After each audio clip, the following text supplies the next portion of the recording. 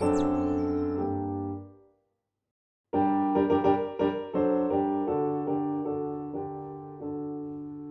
I'm swimming in the ocean, I actually sometimes believe that I'm a dolphin. Sometimes I'm out in the ocean and I can hear them under the water with a very high pitch. And I pick my head up and sure enough, they're like jumping all around me. So I feel very connected to dolphins.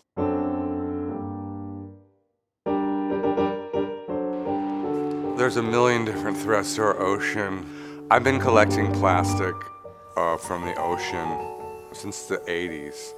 Since first noticing it, I've always been obsessed with garbage. So we all have to do something. Like, I feel like it has to be grassroots and everybody has to get involved. There's so many people that live on the shoreline that are involved in the ocean.